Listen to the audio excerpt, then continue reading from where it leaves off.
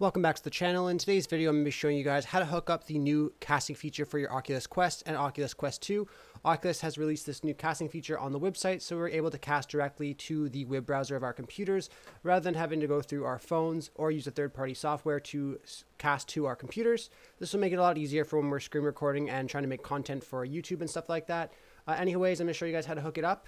So first things first, you want to come over to Oculus's website here and go to the casting tab. I'll just have this linked in the description as well as in the comment section so you guys can click on it.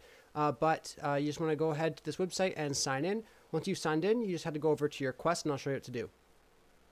And once you're on your Quest or Quest 2, you just have to go down to the Share tab, click on that, and you will see the Cast tab right there. You can go ahead and click on it and it'll show all your available devices you can connect to. You want to click on the computer, and once you click on Next, it will then cast over to your computer. And then I'll show you guys what it looks like. And once you click on Next in the headsets, you will then be casting over to your desktop, and this is what it looks like right here, just on the Oculus casting page. Obviously, you can then make it full screen like this, and then you can go ahead and use a tool like OBS to then make content on your computers with this new casting tool. Anyhow, I really hope I was able to help you guys out with showing you guys how to set up the Oculus's new casting tool on your computers. If this video helped you out, be sure to leave a like on it and subscribe for more. Thanks for watching.